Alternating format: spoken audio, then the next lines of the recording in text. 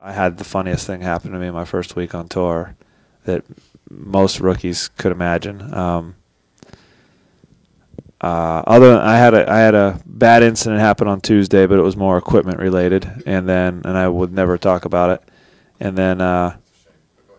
then Thursday, my very first round of the year, I'm hitting balls on that range, and the predominant wind is into right to left on that driving range, and the driving range is really small.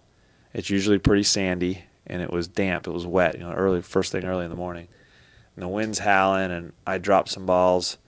And my dad was with me, and my caddy took off to go wet a towel or do something. And so I scraped a couple balls over, and there was a pin over in the front left. They always had a pin short left on the range. So I was on the right center of the range. I turned 45 degrees to hit a shot, like a little pitch shot, 40 or 50 yards, just to kind of warm up with the sand wedge. Real sandy lie.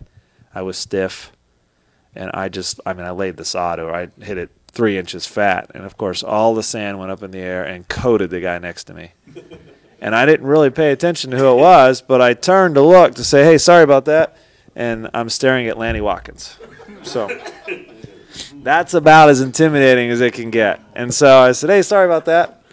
And then I turned and looked at my dad with a grin on my face like, holy crap, can you believe I just did that? And I was kind of smiling, but because I knew Lanny was behind me, I went so like a dummy, I scraped another ball over. Same pin. You're a kid. You're not thinking you're going to hit 2 of those. And the next one, now I'm starting to think about it a little bit, nervous, sandy lie. Just lay the sod over it again. And I'm, see the sand go up, and I'm listening, and I literally can hear it hitting him, pelting him. And I'm like, oh, jeez. So I turned down, and I said, hey, man, sorry about that. I go, maybe I'll aim a little, I guess I'll aim a little farther right. And he didn't break stride. He's over the shot. And he goes, that'd be nice. Right back to where he's at and hits it.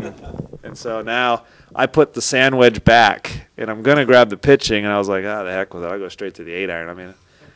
And I aim it down the right fence line. And just blade one over, thin one really bad over in the fence. And it took me a while to get calmed down. It was a funny way to start the week or start the year. But very first competitive round.